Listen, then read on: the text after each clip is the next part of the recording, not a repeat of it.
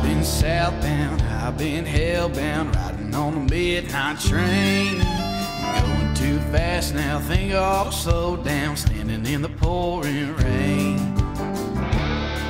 3, 2, 1. What's going on, guys? It's Tristan, and Tony's over there somewhere with the One Hell of a Life Outdoor Podcast, and we got a whole crew with us today. So I'll give you guys a little background on what we're doing. We're down here in Florida, kind of around the Gainesville area, I guess, but we're hunting with some guys that we've connected through social media over the years, and finally got together over all this time to be able to hunt together. And it's something we've been looking forward to and planning for a long time. So we got Dildine, who is the owner of Cuttem Outfitters, and we got Ryan Manfready, who's the owner of Marsh Runner Guide Service, and they're kind enough to bring us out hunting today. And we got Drew down here, and we got Dalton. Y'all know Dalton; he's been on the podcast and filmed with us and stuff. But yeah, guys, thank you for having us out, and we're excited to get you on the podcast and definitely BS a little bit. Thanks for having us, bro. Yeah, absolutely, man. Yeah, it's been a long time coming. I mean, shoot, we've been planning coming down for probably 4 or 5 months. Yeah. It takes some time. I mean, everybody getting busy. It's hard to get everybody in one place at one time. Yeah. Yep. No, absolutely. And the thing this weekend, y'all listen to this that are from Florida know this just storm or whatever it's been rolling through. You don't plan on it. No. No, you don't plan on it. I mean, you plan something for months, and it turns into a rainy day that it just kind of happens. Yeah. I guess before we get too far, just so people know who's talking or whatever and all that. So let's get back to that in a second, but let's start with, I guess we can just start with Dylan. Dylan, so tell everybody just a little bit about you and all that stuff, where you're from, and so people know who the voice is. Yeah. We're originally from Fernandina Beach. Mm-hmm. We're just a couple country boys out there that all grew up together, kind of like y'all, and we hunt together, and went to school together, and we were sitting blind one day and kind of just wanted to let's make a couple T-shirts, I don't know. We all wear T-shirts, and it kind of just grew into this thing, into a big clothing brand. And I would say a big clothing brand, but I mean, we're doing good. And the hunting aspect of it, we love it. We live, eat, breathe, bleed it, And whenever me and Ryan met, we kind of just clicked. So, and we all live in Florida. So, it was last season, wasn't it? Beginning of last season. Beginning of last season, yep. And we all live in Florida, and we all pretty much know Florida pretty well, I mean, and we know a lot of people around the area. So I mean, we all talk and we try and help each other out, I mean, it's we all kind of call each other after hunt, hey, what'd you kill? What'd you see? You know what I mean? Mm-hmm. So, and we kind of got into it a little more deep in the last 2 years, I would say, and we kind of did the clothing brand starting out. We got some more stuff coming out here soon. So if y'all haven't seen these hoodies, that he needs to get back in stock. Yeah, I know. We can't keep them on the shelf. But once we kind of connected, man, we just started hunting all the time. It was like every weekend thing, and Ryan, he's a pretty good guy. He's really knowledgeable about hunting, and I've learned a lot from him.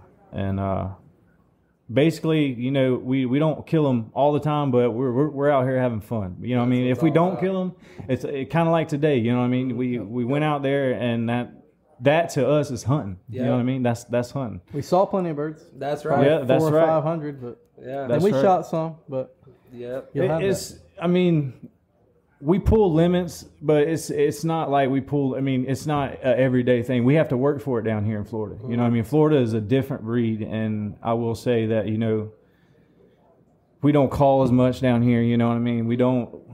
We're not hunting rice fields. This is stuff that we've trampled 300-400 yards in the woods and found. You know what I mean? It's hard work. So whenever we kill and we bring home and we harvest, it's a little bit more rewarding, I will say. You know what I mean? Absolutely. And I think that's what we've been doing, is just having fun and sticking with it. You know what I mean? There's nothing else we'd rather be doing, I'd say. Hell yeah. Other than being in the woods. No, that's beautiful, and y'all are doing a good job. I mean, you both are killing it, and we're excited to share some time with y'all. Ryan, will you kind of go into a little bit of just like your background? I know like y'all are both like Floridians, and been here for a long time, and will you go into your background a little bit and kind of with the duck hunting and all that stuff too? Yep. I grew up in South Florida. Yep. And we hunted the Everglades, me and Dad, back in the early 90s, and was a lot more ducks back then, it seemed like. But shot mainly ringnecks and teal. Yeah. And we moved up here, and I started scouting around, found some spots, and that's how we've been killing them now. Started shooting wood ducks. We didn't really have a lot of them down south. And now I chase puddle ducks mainly. So that's your bread and that's my bread and butter. Yep. Yeah, that's awesome, man. Well, I want y'all to kind of go into. I know you just said it a minute ago, but like I've said it, but y'all know it better than we do. I mean, y'all are down here all the time. Like, why is Florida such a hard state to duck hunt? Like, what are some of the like factors? I mean, we got alligators. One, we got they water get hit everywhere the whole way down here. Yeah. So y'all dive. They get shot at the whole way. Yeah, it's the last stop. Yeah, it is. They've seen it all. They've seen it all, dude. I mean, they've seen every mojo out there. They've seen those jerk rigs. They've seen it. You know what I mean? So by the time they get to us, it's like certain days we can throw a mojo out, or and they won't even come to the spread because the mojo's there. Or it's like sometimes you got to do things different. You got to take the mojo out. We don't throw you see guys, I mean, I'm not talking down to any hunter, but you see guys throwing out 100 decoys, and we throw out 4 or 5 decoys. You know what I mean? Like, it's realistic. And that's how it's hard hunting. I mean, like we don't call as much. We don't. There's no bait involved. Yeah. So, and these birds get shot at the whole way. So if anything, whatever we harvest out of Florida, I think we're doing pretty good because I mean those birds have seen it all. Yeah.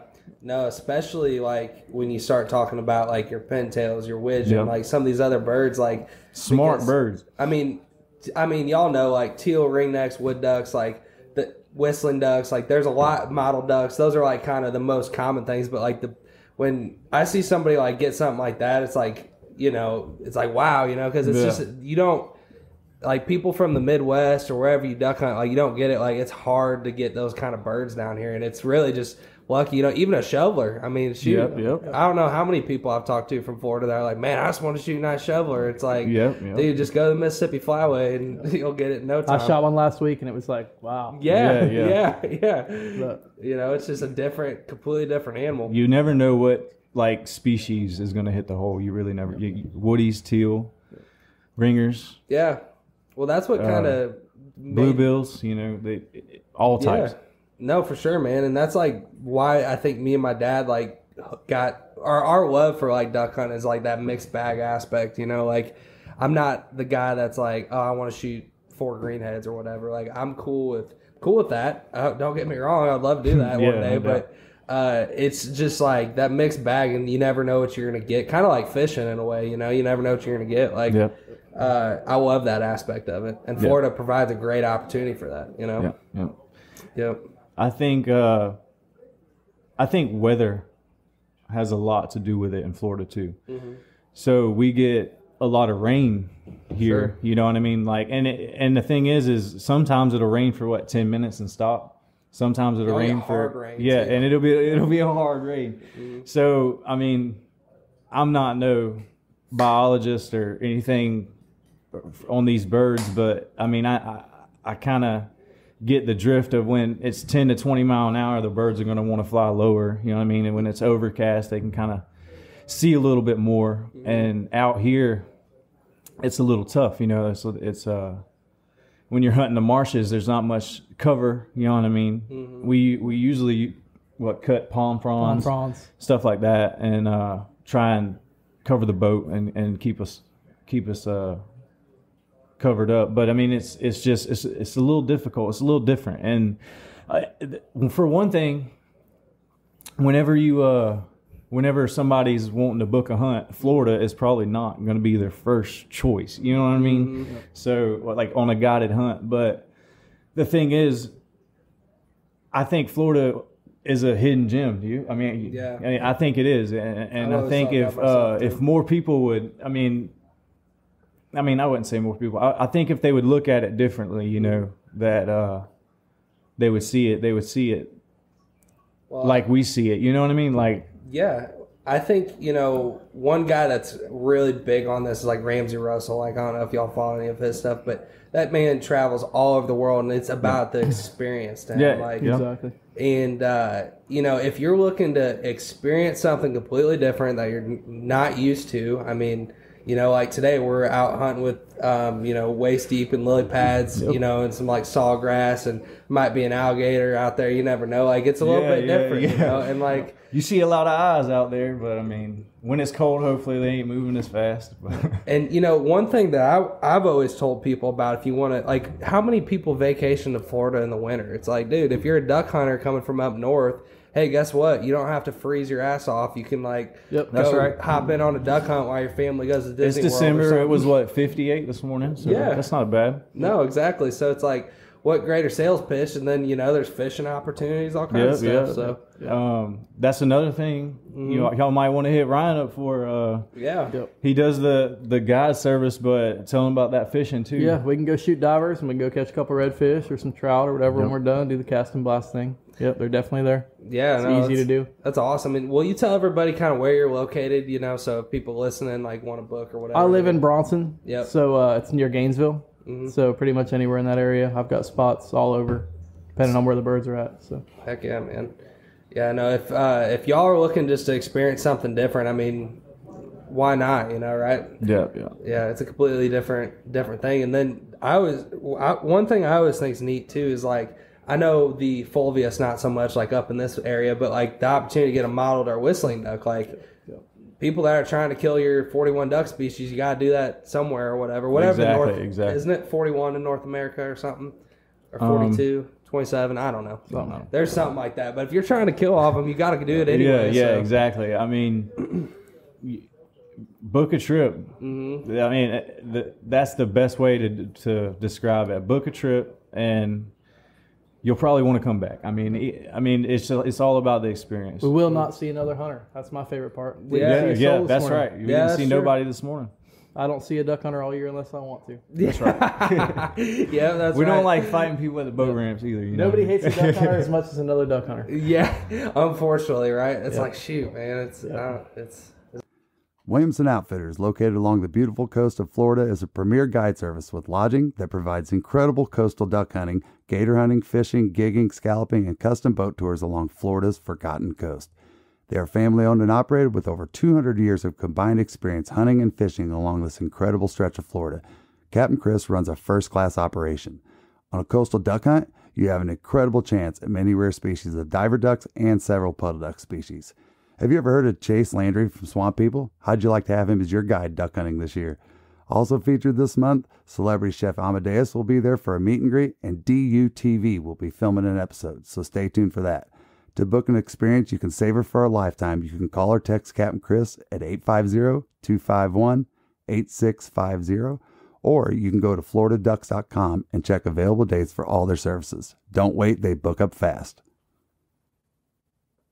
just one of those things. But so what has been like? Y'all give a story about y'all's favorite hunt together. Like if you had to pinpoint like y'all's favorite hunt, y'all two both were there. We had a pretty good one this year with them blue wings. Yeah, down there on the marsh. Yep. In the woody hole, I've killed enough woodies. They don't really get me too excited anymore. No, they're always fun. They're always fun. They're early. If you want to go home and be home at 7:30, 8 o'clock, we can do that. Yep. If you want to sit in the hole, for a couple hours, we can do that. But I think out there on the marsh, probably shooting those teal. Because I think. That's we got out there. Yeah, we got out there, and had Colton. Had my boy.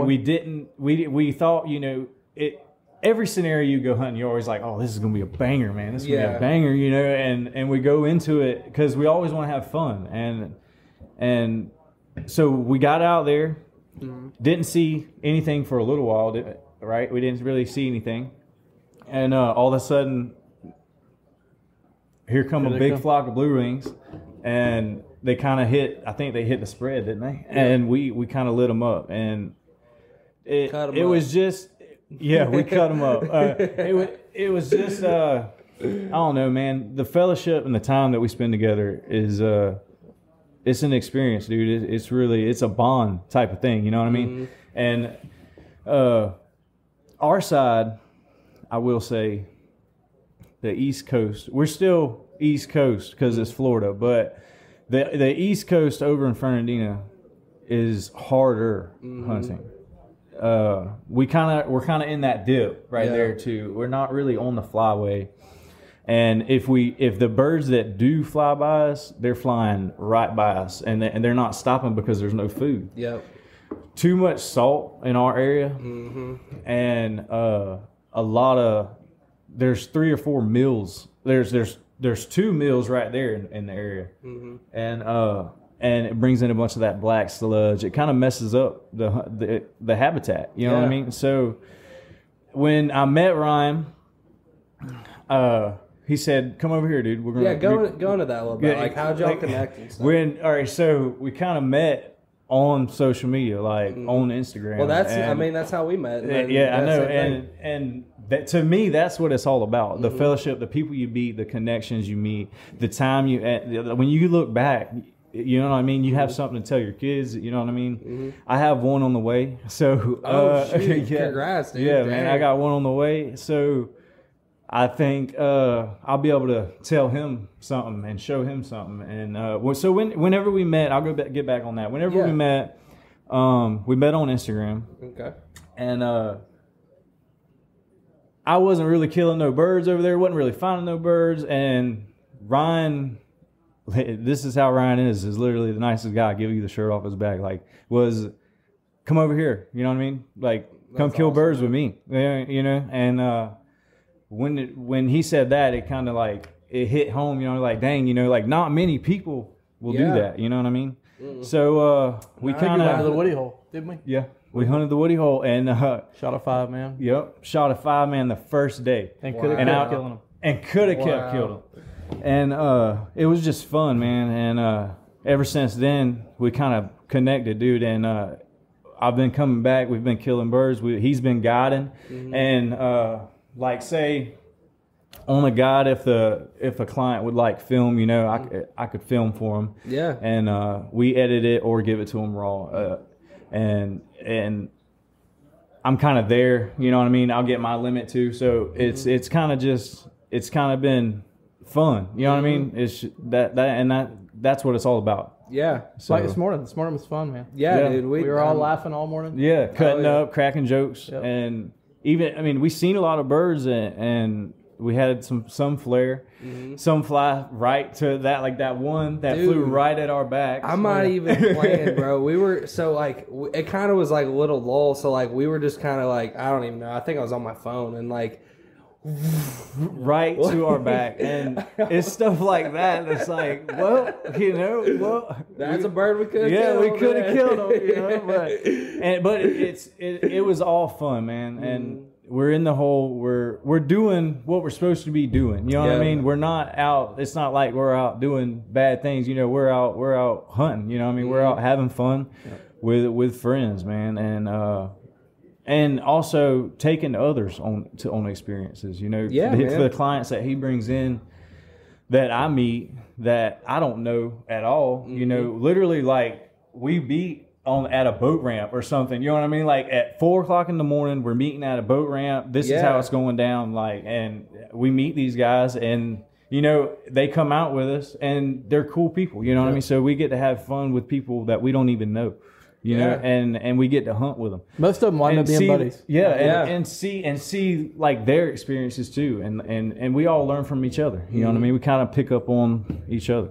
No, that's right. Because I mean, you sit there and, well, where are you from? How you do it where you're from? Yeah, you know, exactly. Go over all that good stuff. Like how we were talking about earlier about the aging ducks. You know what I mean? Everybody does it differently. Yeah. You know what I mean? Like we set our ducks belly up 7 days in the fridge, you know what I mean? Yeah, like, right, yeah. We don't touch them, you know what I mean? And to us, it's just a little bit better, you know? And other people, they hang them, you know what I mean? Upstate, I've heard of hanging ducks for 2-3 weeks before they even bust the breast open. You know what I mean? It's just apparently that whole Asian thing's like, or aging thing. I think I said Asian thing. That aging thing goes back to like a French practice. I was told. I don't know. I'm not that like deep I know into they it. eat a lot of duck. Yeah. Eat a lot of duck. Yeah, duck fat's like a you huge learn a lot, thing in man. there. Like you learn a lot from a lot of people, and it's all about fun and learning the experience and all together. You know what I mean? yeah. Now I tell you one thing that I'd be interested to get y'all's take on this. What's your all's take on a coot and a decoy spread? Being from Florida.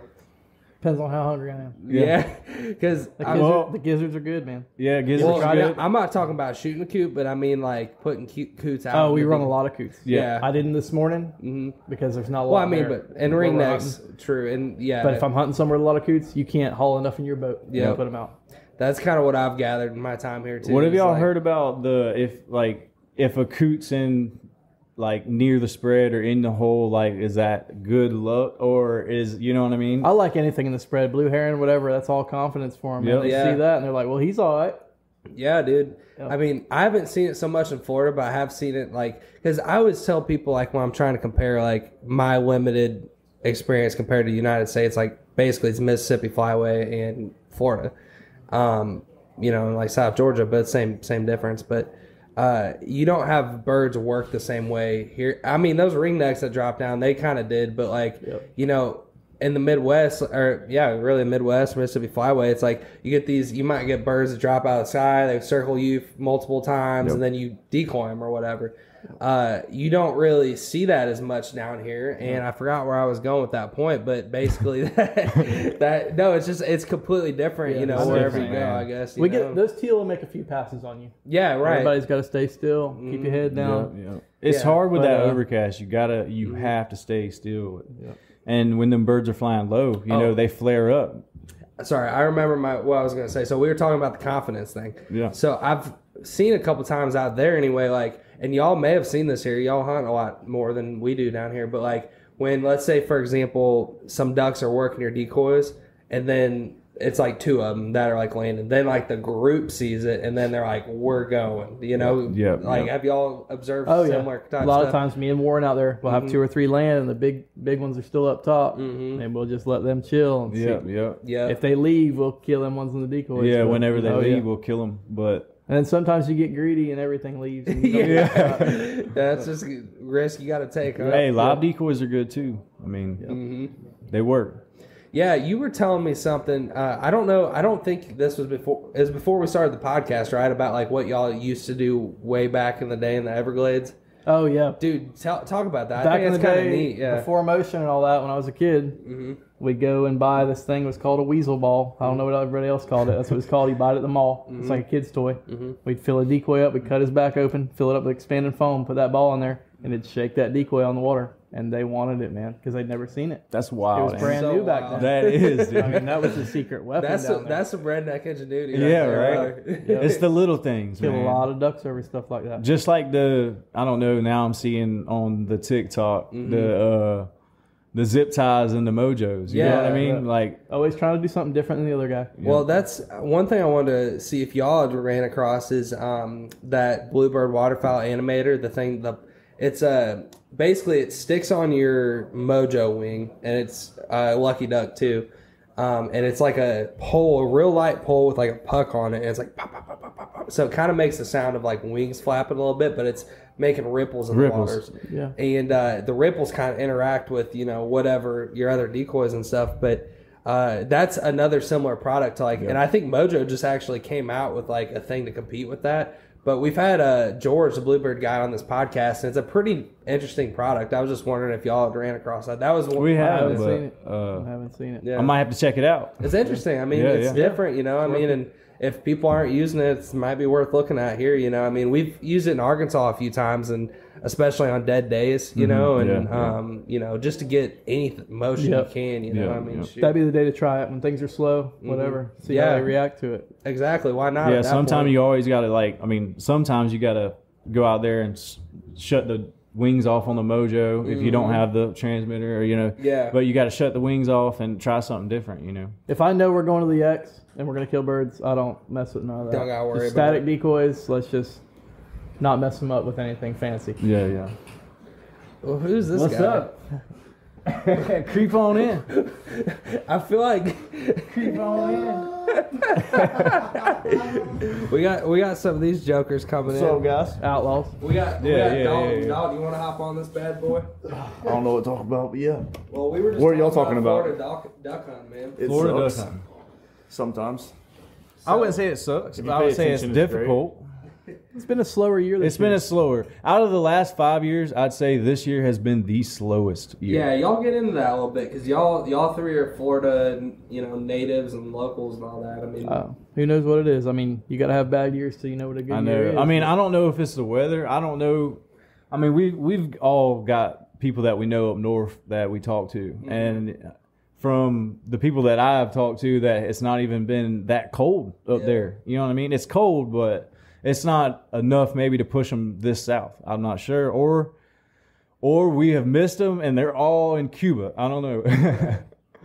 yeah, no, I mean, I've heard Florida, like, it's just a weird state when it comes to that because I know that you guys get a lot of those like October, November, like.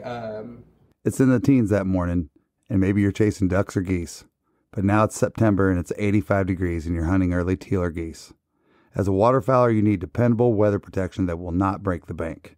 Founded in 1996, Frog Togs is not only the leader in breathable wader technology, but a company you can depend on to keep you warm and dry, head to toe, no matter your hunting environment. Stay bone dry by using discount code ZD315 for 15% off not only your first purchase, like most discount codes, but how about every single purchase you make from now until December 31st, 2024? What they call it, Halloween birds. You get some of that going on, but it's like to get a good cold push. You're right. I mean, it takes a lot of cold up north to get a good cold push. Like, I'll say this. I don't know who we got to talk to, but Florida needs an extension on the on our season.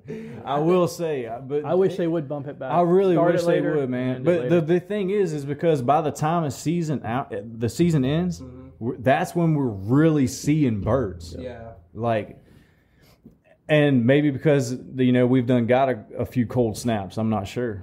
It seems every year, last day of season, there's more birds than you can count, and it's like, how many youths can we round up? I know, round right? up for Yeah. this How many season? youths You come back and like, slay 'em. off of like breeding, like stuff like that, right? I What's mean, that? Sorry. Like your seasons go based off of like breeding and the migrations, right? I would imagine like nesting. I think it has to do with that. I yeah. would think so. So like I'm not against it by no means, but I don't know. Maybe you'd have to like see like how that would affect all that, man. Because the last time we wanted less of that. Yeah. Yeah. No, I know, and I think Arkansas was supposed to this year start their season like after Thanksgiving, but they changed their mind, I guess.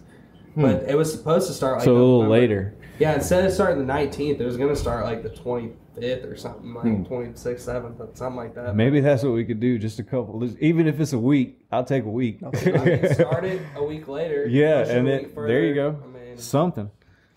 Birds ain't doing nothing but getting better looking. That's Yeah. right. Yeah, for sure. Dude, that's what I'm saying, and that's another freaking sweet thing about Florida is like how many. I mean, I'm sure y'all have killed your fair share of good-looking blue-winged teal being down here. Like late in the season, it's really one of the They're only more places. plumb for sure. Yeah, one of the only places. That's that mainly what I chase here. I'm around my lease and these woods here, and some good looking blue wings. It's one of the only places in the United States that you can get that opportunity. That's right. Yeah. To shoot a nice blue. That's why I said, just book a hunt somewhere. It doesn't even have to be with us. Yeah. But book a hunt.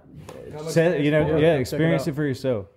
Yeah. Just don't move here. Yeah, don't move here. We're full. We are full. Yeah. Well, hey, I'm originally from Illinois and we moved out, so so we helped y'all out. You did it Yeah. before the COVID phase. Yeah, the we did. COVID phase is like the worst. Well, and we moved here in 2012 and we're here till 2021, so it's like we almost got a decade in, so it's like almost like legit. You're almost Like a you're Georgia a boy. vet. Yeah. So now I've been in Georgia for 2 years, so I don't know what to. I feel like Florida's my home more than Illinois, even though I was in Illinois for 15 years, but Yeah. I don't know, man. Florida feels like home to everybody as soon as they come. I mean, that's why they stay. They come, visit, and then now they want to move here. So So Dalton, what's been up, man? It's been a minute since y'all listening. We've had Dalton from Salty Shots Photography on the podcast before. It's been a minute, and y'all have seen the videos he's done with us and stuff. And what's going on, man?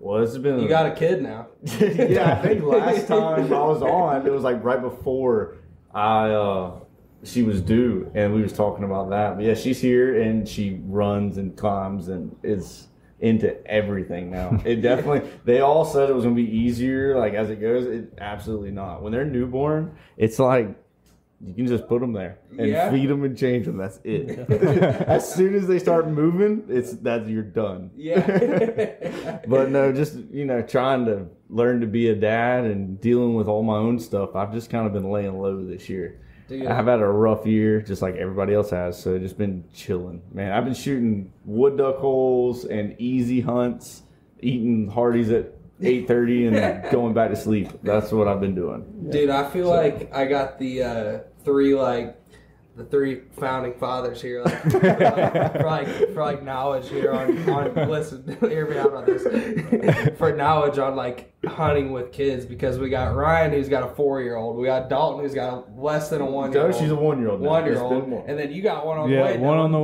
on the way. So I'm taking notes. Yeah. What's actually super cool about it is my nephew or my cousin, I guess he's whichever he is. I don't even know. That's Florida. Yeah, but he got his first pair of waders today for Christmas early, and they sent me a picture actually to send it to you. Your dad wants you to post it, so you know. But I'm gonna take him next week for his first time, and this is a welcome into the sport. Big deal. He's never done it, but he's always like, "Hey man, like, can I go?" And I'm like, "I gotta get you some stuff." Yeah. So he finally got it and hooked up. So I'm excited to see how that goes. That's awesome. I seen Colton this morning. Drug him out there. In the I got a certain spot that I know that I can at least shoot one for sure. So we won't be skunked. Like, that's awesome. Got to make sure one falls at him. So.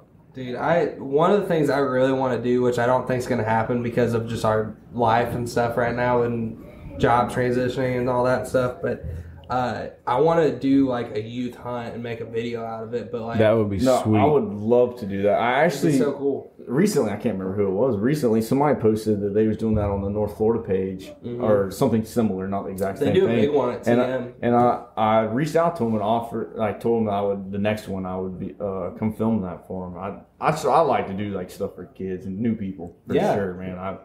Unfortunately, I feel like I get too many new people in, and now like some of my spots have been like messed with, and I'm like, dang it. But that's part of it, But it's so satisfying. It's a double-edged sword, but it's so satisfying. And really, at it is. End of the day, it's like, unfortunately, like the gain more access. That's what's got to happen, because. Especially in a state like Florida, man, that's getting like, I think I heard at one time 1,000 new people move here a day. Yeah. Like, Florida, for a state that doesn't have, it's a fishing state, so it's like the waterfowl is like second fiddle to fishing. So it's like, we're fighting for everything you have in Florida, Around this area, too, there's a lot of horse farms. Mm-hmm. So, like, and there'll be ducks down in the little ponds down in the horse farms and stuff, but, like, who wants to have shotguns blasting at daggum 7 o'clock in the morning around some horses? So it's hard, you know what I mean? Whatever you find, you kind of got to keep it to yourself, you know what I mean? Well, in North Florida, I deal with, everything's a deer lease. And they're like, don't shoot my deer. But I'm like, man, I'll be in the swamp pushing the deer out of the swamp. Like, I don't know. To me, that's common sense. I can't tell you how many mornings we've already had it happen this morning or this year.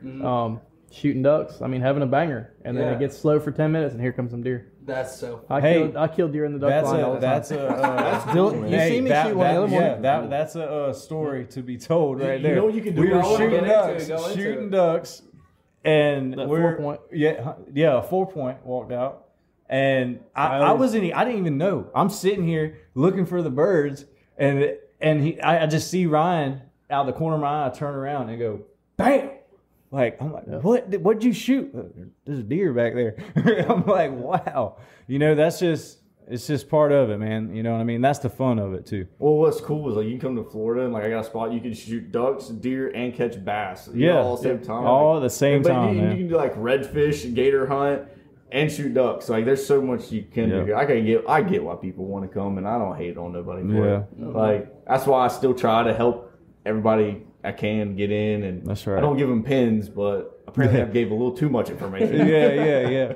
Tell you what's real different is hunting a dog. Yeah. You know, I've got a dog. You saw him today. Yeah. Dylan's got It's some fine hard. dogs. Yeah, I've got Go some into good. that, man. I've got some good dogs. You got to be selective where you bring them in because yeah. the gators, the deep water. Very selective. There's a lot of gators around here.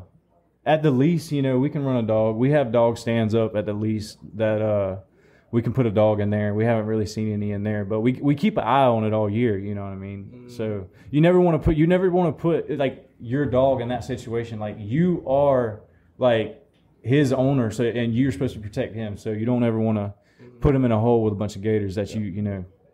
Plus the cottonmouths. Yeah, cottonmouths. I mean, else. it's just. I don't know. My dog decided that I'm still the dog. Bro, he's good for one, and after that, he's like, "All right, I'm going to the boat." That's hilarious. Every dude. time, like he's listens so well, but he's one and done. Well, hey, I mean, that's cool for I guess that's because I can only usually shoot about 2. Yeah. So he's like, you got this. Yeah. He's like, Dad, you get that boy. Come on now. Yeah. I prefer to just have somebody pick them up. Like this Right. morning, your dad. Yeah. You can tell him left or right. Perfect. Yeah. He found him pretty Yeah, good. back. Dude, it's funny. We always joke, like, especially with the Arkansas guys, we're like, Tony, kennel. Like, hurry, kennel up, let's go. We gotta go. That's funny. For some reason, man, I don't know if it's just like because we're gathering the film shit or what, but it always seems, especially my dad, but me too, like we're always like the ones that are like running slow. You know how it is. Like, we're always running slow. I know. Yeah. I will say this about Ryan. You run slow. I heard that, so I run slow too. Mm-hmm. I'm kind of the same, but I didn't didn't know this until about- 7, and he was supposed to be there at 5. yeah, I'm way behind. But whenever I get here, it's like a switch. Mm-hmm. It switches right on, and like Ryan can wake up at 5 o'clock or 4:30, be out the door in the truck rolling 4:32.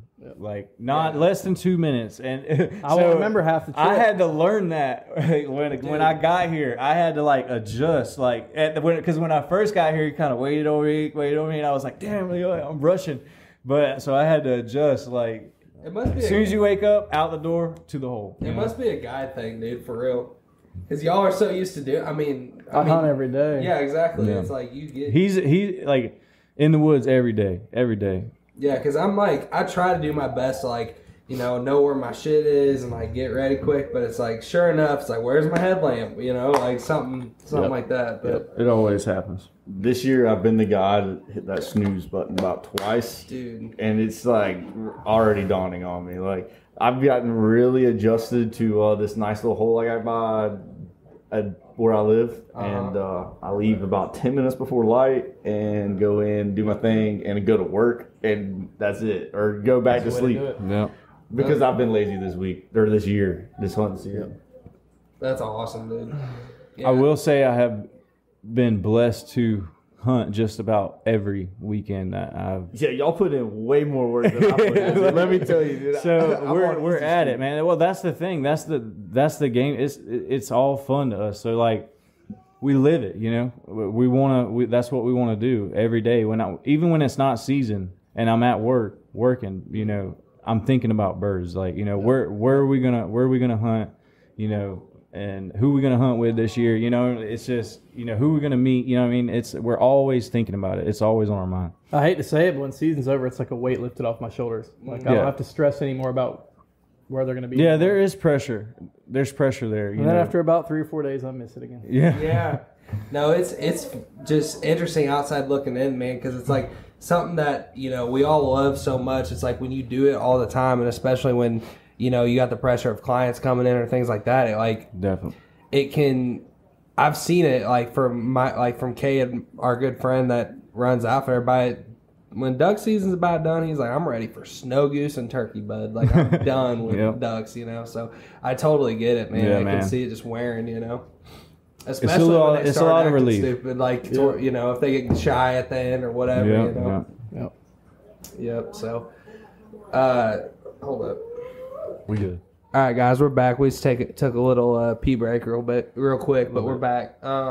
So Dalton had to jet real quick, but he wanted to hop on here real quick and say what's up. And we got Tony on here, my co-host of the One Hell of a Life, and also Damn right. and also my father. So Damn right. but no, Ryan just brought up a really good topic about etiquette and the duck blind, duck marsh, and all that good stuff. So we're gonna get into a little bit of that and pick Tony's brain, which I'm sure is full of all kinds of funny stuff. And yeah. All right, so let's start off with this. Number one, and this is my rule on etiquette. If you have a different attitude than this, you probably need to. Sometimes you gotta shut the F up. Shut the F up. You've seen it. But seriously, if somebody's doing something stupid by you, chances are they're not educated correctly. Or they're brand new. I would say 9 times out of 10. There's always going to be an asshole. All right? There always will be. But if you just take the time to say, hey, man, sneak over there and real quick and just say, hey, get over here. We'll help you out. We'll shoot some ducks. And let me tell you how to hunt this place, or whatever. I mean, they're making the same kind of effort, on public land. And so that's the only thing I wanted to open up with this is that's if you don't have that right kind of attitude, you'll never get it. So. Well, yeah, man. I wanted to dig into what y'all think. I mean, you're a guide here in Florida, and Dylan, you hunt down here a lot, obviously, as well. I mean, like, I don't know if y'all had any stories or anything y'all wanted to get into, but what are your thoughts on that, man? I mean, I don't hunt public but a few times a year, but when I do, it's a cluster. It's frustrating. Yeah. People setting up on top of you, and if somebody's there, they beat you. I mean, find somewhere else. First Don't come, ruin first somebody serve, else's or- hunt. yeah. I mean, there's ducks elsewhere. Yeah. That's not the only place to kill them. Right. But That's right. I don't know. I mean, We got to make some changes, and I think that's what we're also passionate about is that we just want to get the right message out, and if we do it enough, all of us, just like Dr. Duck and them's got that same team thing going on right now, and I think it's an awesome, movement, I guess you should say, because we are all on the same team. And if everybody just keeps preaching that same message, we're gonna weed out all you assholes. I mean, it's a numbers game. It's gonna happen, and God always wins. I mean, let's just face it. And if we just keep pushing that positive message, it's going to overrule all that. And I think there's such a movement right now for that. That either you're doing it because somebody taught you to do that the right way, or you've been sick of doing it the other way. Or maybe you got into the sport with somebody bad and now you see this other brighter side and you're like, dude, I could have fun doing that. You know what I mean? If that's the way it is. But my first experience was not that way, or whatever. So, well, I think like for somebody like you, Ryan, or like Kate, or somebody that's grown up, and I don't know about you, Dylan, but like we didn't grow up duck hunting, like we grew up deer hunting, and like so from a deer hunting etiquette perspective, like we obviously understand it, and a lot of it's similar. Don't set up close to people, like there's some fundamental things there, but I think what duck hunting is seeing in the last 10 years, people call it the duck dynasty, like whatever, but it's exciting to get into. It's fun to get into, and people get into it because they want to shoot birds and do this, like it's a cool thing, it's fun, but like people like that have done it their whole life, there's these certain like unwritten rules that people that are just getting into it, unless they had like a good mentor or father figure, somebody to show them the ropes, like they're not learning these things. I think a lot of people are getting into it for the wrong reasons too. Like, and if you get into it for the wrong reasons, you're not going to learn the right way to do it.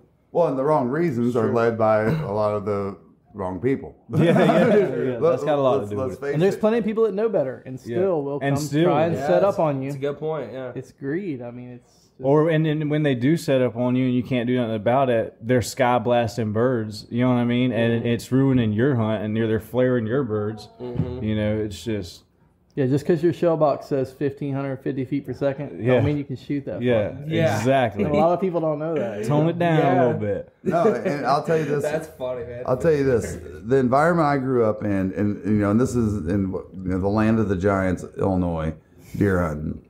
We would hunt public land back then in the 80s and 90s and stuff, and everybody knew where everybody was. That's what's crazy. We would have Thanksgiving together when we camped up there, but we all respected each other's. I always say you can't piss on your own public land and own it, but you respect somebody that has put in the work, even if it's years and years and years. And we got a spot that we've shot probably 50, 60 deer out of, and like 13 different people, which is incredible to me. It's like it's a legendary stand called Diaper Rash, and once you walk out there, you understand why we call it Diaper Rash. Right? It's a walk, but guess what? That's why it's so good. But we all knew where each other were, so it was kind of a safety thing. On top of that, but we all respected each other and knew that, hey, let's say I shot a deer and it went down. We used to have this field, Hayden's, if you listen to this, Hayden's Field is what we called it. It was a plot, but we called it Hayden's Field because his whole family has hunted it for years and nobody hunted it. But if you had shot a deer and it went that way, you didn't go looking for it until you talked to Terry. You know what I mean? And those kinds of things. But you'd always have somebody from public land walk up on you. But again, I think they're part of that population I was talking about. Same thing with duck hunting. They don't know any better. They just want to come to Arkansas to shoot greenheads, to see epic wildlife proportions of animals in migration, and drink Busch Light. And by the way, you guys owe us because Tristan was the first person to do this with blue and teal. Hey, I ain't gonna lie, Dalton witnessed. Dalton was there. Dude, I posted that picture with the latte too, and it was a perfect match. Ever since then, my killing shirt, I got this cut off Busch Light, just cut off, and that's like my killing shirt. I usually wear that underneath stuff. No, but the point I'm making is that we all knew where each other were, and I'm talking about a place that was like, imagine going in to sign in the morning, you go on your bow hunt for your first time in Illinois, man. You've heard about it's the land of the giants, and you go to sign in 3 hours before sunlight, and there's 175 people signed into a 6,000 acre piece of property. You're like, dude, what? Yep. But guess what? Here's what happens. That stuff comes in rushes, and this is what happens all over. It's a repetitive process with public WMAs that get overpressured. What happens is it goes in spurts. And so I can guarantee you, at least just in Illinois numbers I know from public land hunting, that every other year is when it was bad. Because people would go, oh, and sometimes it was a couple of years if it was really bad, if there's so many hunters, because think about it. If you live in Pennsylvania and you're like, I want to go to Illinois, you're talking public land a week, easily $3,000. That's a lot of money and a lot of time off work. And you go, dude, you're not going to go do that if you went into a circus when you went there. So it does that on all WMAs, actually. Duck hunting, same thing. It can do that. So, but no, but the point is that, if we all work together like that, and let's say I thought about this as an idea. I haven't thought about the negative parts of it, but let's say if you get up to a WMA and they have a map and they have so many pins, and you only get to hunt there if you have a pin, just like a draw.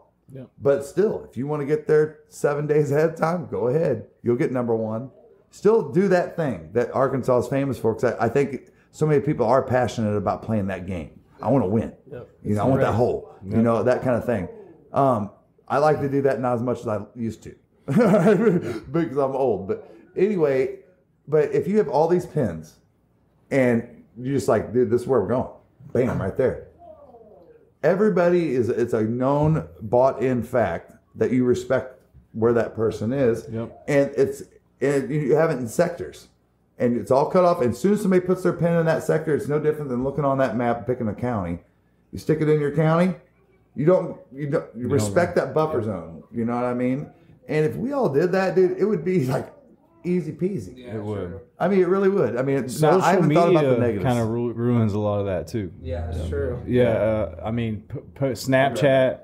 You know what I mean? Nowadays, you gotta watch. Like when we film, it's hard filming because we don't want to show our spot. You know what I mean? Yeah. Especially on public, you know. Yeah. Because scouters, man. Young boys are coming there. No, I mean nothing against them. I mean, I'm glad they're hunting. Yep. But like he said, you know, you gotta learn to respect. You know what I mean? Because they'll come in there and they'll hunt, post up maybe on 150, 200 yards next to us, and we might not even see them, but they'll shoot early or something. You know what I mean? They'll shoot before light. I'm jumping in and messing up the podcast. What's that?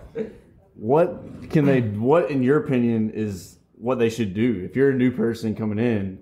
How far should they Dalton be? again, by the way. Yeah, I'm back. Anyways, how far do you think would you be comfortable? I mean, what do you think the every etiquette spot's is? different. You know what I mean? Because Every like, spot's different. because I don't want to honestly, sit here and like FWC bash is already everybody. doing the you can't buy your license without hunter safety course. You know what I mean? So that's one step that they're doing. But for but he could still like if he doesn't have a hunter safety course, he can still hunt underneath me. So In some I think cases, that's how that a couple works. 100 yards is fine because that's all Yeah. you've got. I Like, if think a public marsh, I'm not like gonna a 300 yard. I mean, what's a good etiquette thing to take? Because there's a lot of people that don't know that we're sitting here talking about. 300 They don't yards, know. I'd We be should happy probably with. tell them like, hey, here you got 5 guys. This is what we think, and if that's not enough, then I'm happy with 300 yards. Yeah. Most I mean, public 300 places. yards, like where I hunt, well, I would be so happy. Yeah. But it's a little far stretch. I could see how it could interfere. But, you know, you ride by that person in the morning, if you happen to see him, like, hey, man, I'm going to set up here. You think it's going to mess you up? You know, like, what's etiquette in your perspective? Like me, Well, if someone stopped. nowadays, if someone somebody stopped, and they'd be said, like, hey. You know, they would probably be like, "Nah, we don't want to do that." If someone stopped and I'm hunting a certain spot and they're like, hey, are you cool if I set up over here? The first thing I want to do is offer them to hunt with me. Yep. Like That's us. because That's they us, were cool like, enough or you to and us, have that's respect. So that's an how we etiquette thing. think. That's, you know what I mean? Like it But- could turn out and make friends off of it. Yeah. Like instead of just being, you know, the person that just does it anyways, at least holler. And you know what? If you get into an altercation over that in a fight, whatever. Yeah. Like you did your part. And Yeah. like if the other person wants to be that, then you just do what you got. I think it goes back to what Tony said. There's a lot of dicks out there, and everybody's got an opinion like they got an asshole. So Do you want coffee that doesn't suck? Get the Duck. Dirty Duck coffee is made specifically for the waterfowl enthusiast. Enjoy flavors like Morning Wood, Dark Dynasty, Cinnamon Teal Snickerdoodle, and First Flight to unlock the flavor that you'll enjoy in the blind for years to come. Our friends at Dirty Duck Coffee Company are now offering all Zero Duck 30 followers a 15% discount when you use code ZeroDuck15 on your next order. On Arkansas WMAs, you got to be off the water at 12. Yep. So, okay, if you're going to scout, With a shell limit, right? some places shell limit. Yeah. This place didn't have a shell limit. I but think shell limit's a good thing. I do too. Yeah, Yeah, especially 'cause, definitely. like a 15 shell limit, 4 If mallards. you can't Yeah. kill your 6, man, I mean, Yeah. well, I mean, you come can only on. kill 4 mallards. So Yeah. it's By like, the way, there's AI audio But- technology that they're using that can count how many shots are going off. yeah. yeah. It So automatically processes it all through computer. The- Alerts to the Actually- the DNRs. So, you know, actually, I'm going to kind of tie this into a question that I had for y'all down here, but that was one thing I wanted to bring up to y'all. Everybody loves Raymond.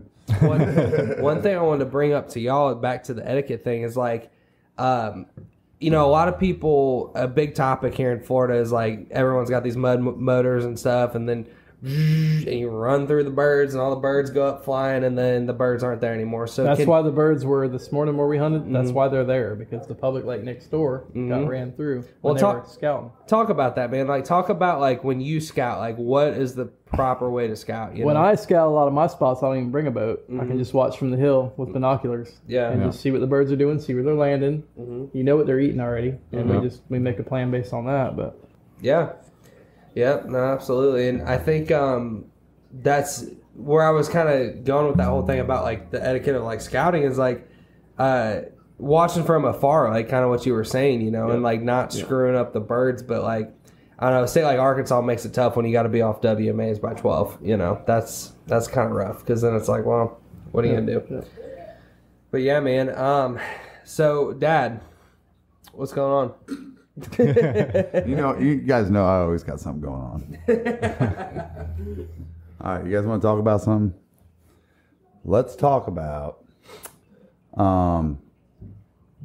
technology. Okay. Technology changing the landscape of what we do. All right. Okay.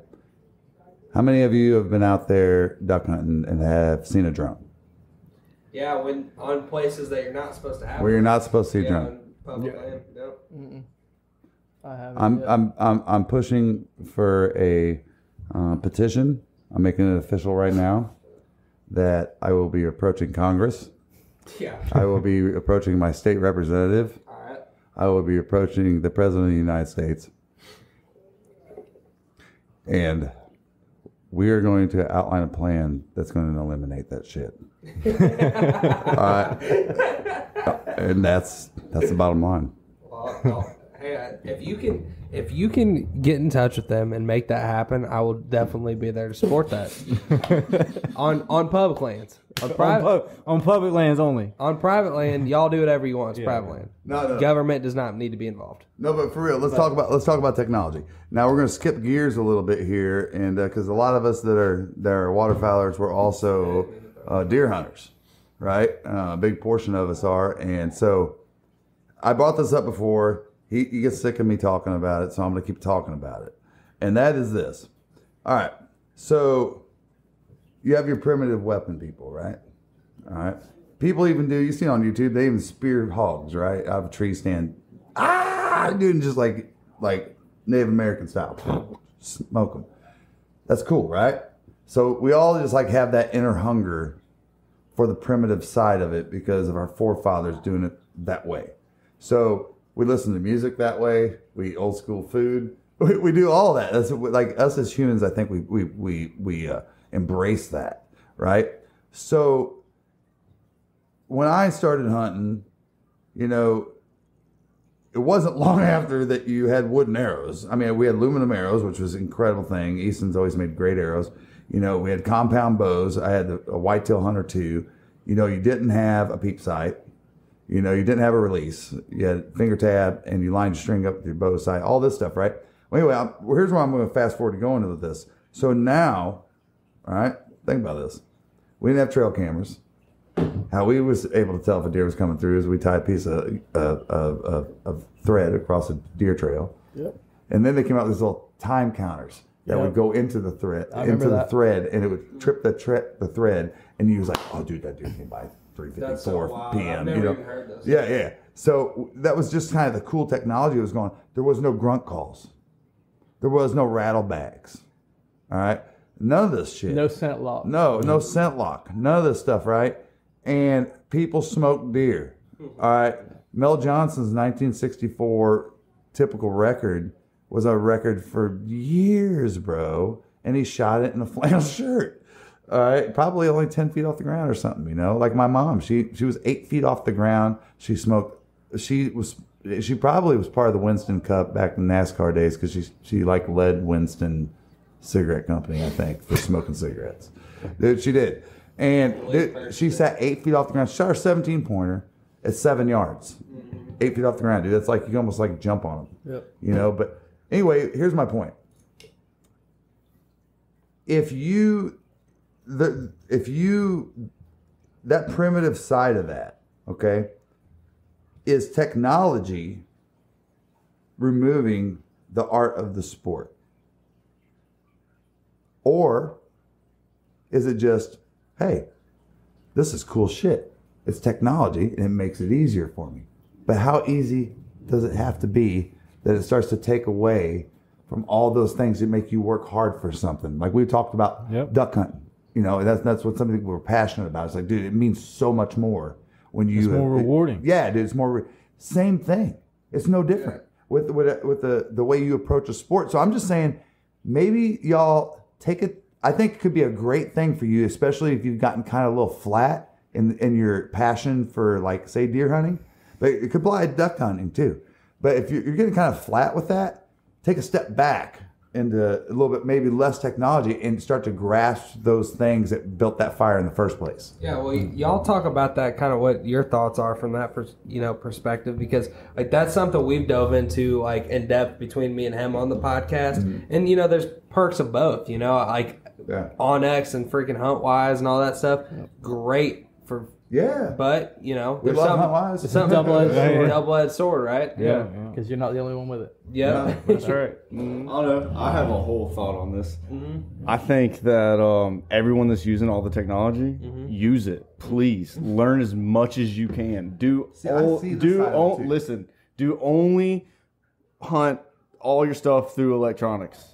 Because when the apocalypse happens, or when any of this crap with all this stuff going on around the world happens, we're going to know who can hunt and who can't hunt. Big facts. Because you're going to lose a lot of weight, and I'm not. Yeah. 100%. Hey, well, that was that's kind the of way I look at it. We're at this point in our country and time that...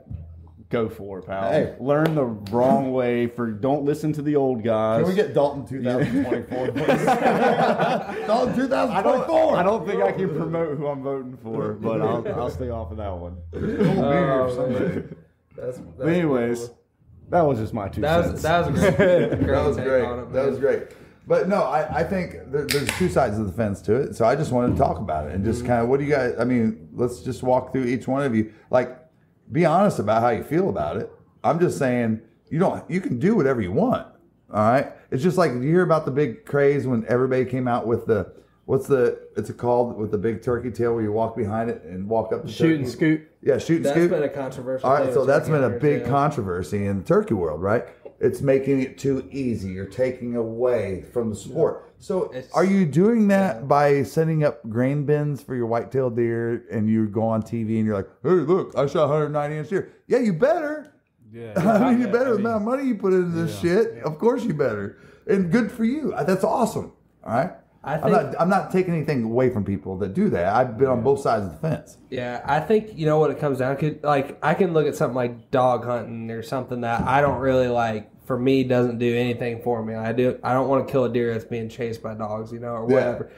But at the end of the day, it's like, as hunters, like, we need the funding and we need people to buy licenses, and we need we need all of us, to keep this thing going for our kids and so on and so forth. So it's like, at the end of the day, it's like your cup of tea is kind of We're all hunting at the end of the day. That's right. We're all hunters. So on the same technology thing, and this is where I'm going to really spark a fire with everybody here, and everybody gets a chance to talk because everyone is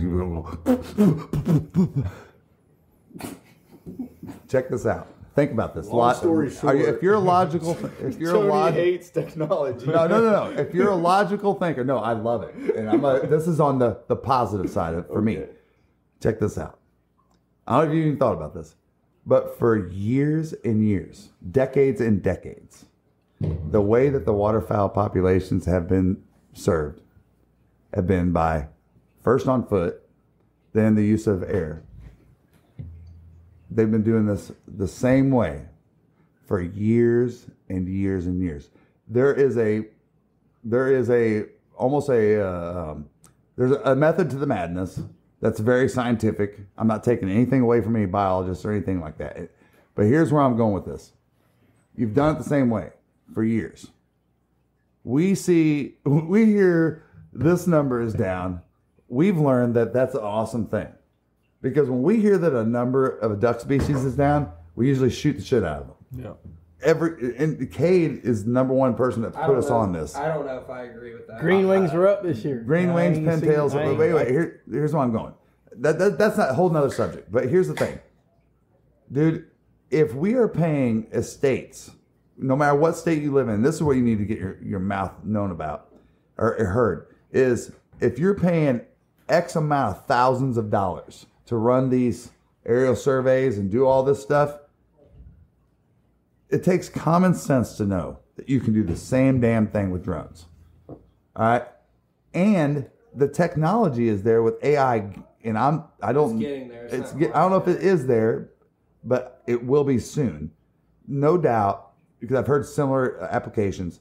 that a drone can go over a duck population and pick out certain cues, whatever it is, whether it be sound or color, movement, I don't know, whatever it's built into it. And they will be able to estimate populations that I think is, when we really get there, I think everybody is going to shit their pants. Yeah. Because it's going to be so drastically different because we're guesstimating. Mm-hmm. And we're guesstimating on the day that we do it or the weeks that we do it. And dude, they move around so much. And they're doing, all of you do that, you're doing an awesome job because that's the way you're supposed to do it. I'm just saying technology is going to change the game.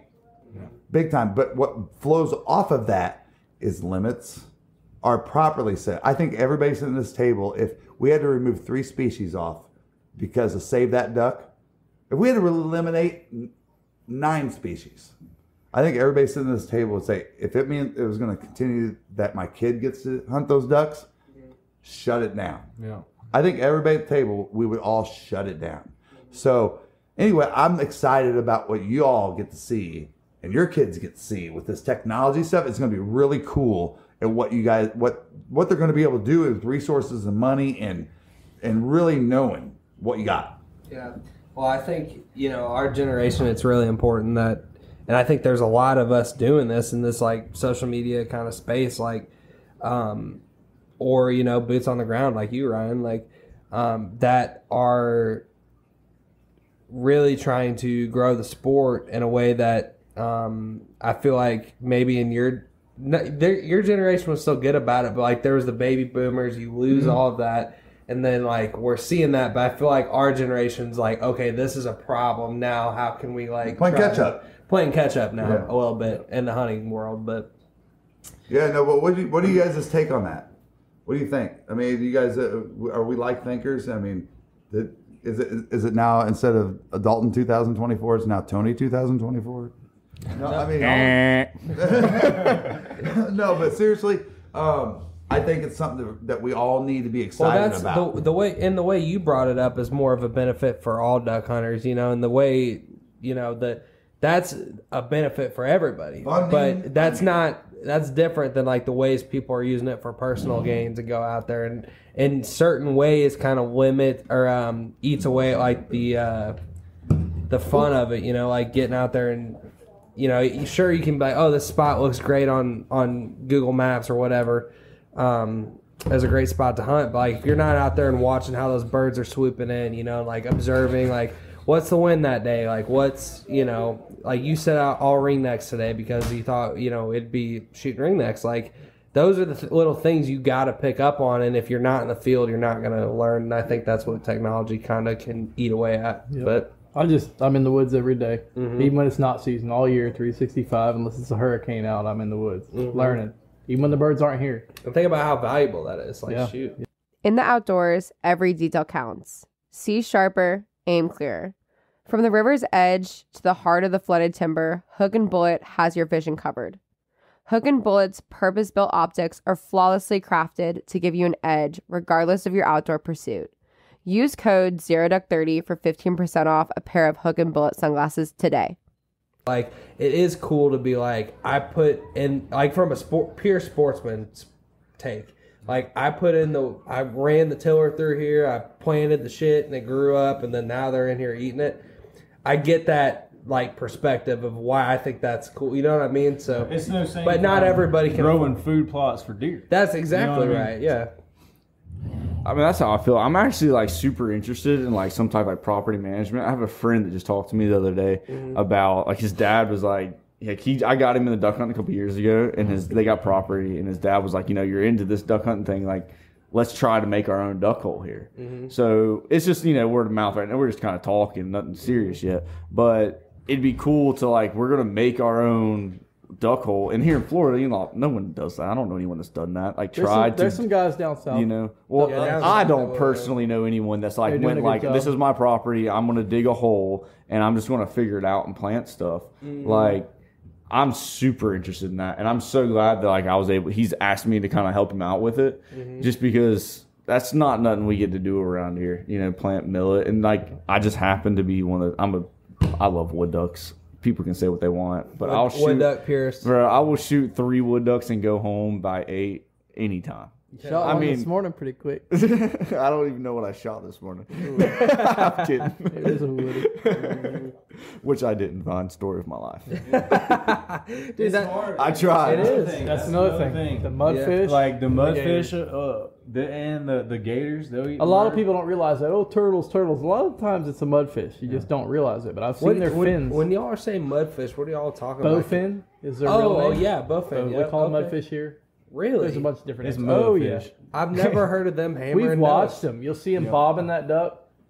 And I've seen their fins out of the water, and you can shoot at them, do what you want. It don't matter. Wow. And, even if they don't get him, they pull him under that grass mat. You ain't going to That's find him done, anyway. yeah. Never knew that, but it makes a whole lot of sense why. I've picked That's up why a- I don't have a bunch of pictures of piles of ducks. That's exactly it. I found my answer. All the damn mudfish. All the mudfish eating all my ducks. Listen, you know? don't just never mind everything we said about coming to Florida. Don't come because the mudfish are gonna ruin it. That's why we didn't limit this morning. I think the mudfish ate them before they got there. I like that. I like that take, bro. Well, man. Well, guys, we've Hey, got. hold on. We got a public announcement. All right, what's that? We need to eat them wood ducks, boy. We need to eat them wood ducks. We got a beauty drake and a beauty hen, and we need to cut those things into a little appetizer before we have this togetherness and food and wonderful, nice bush lights. Hey, we want to say thank y'all for coming too.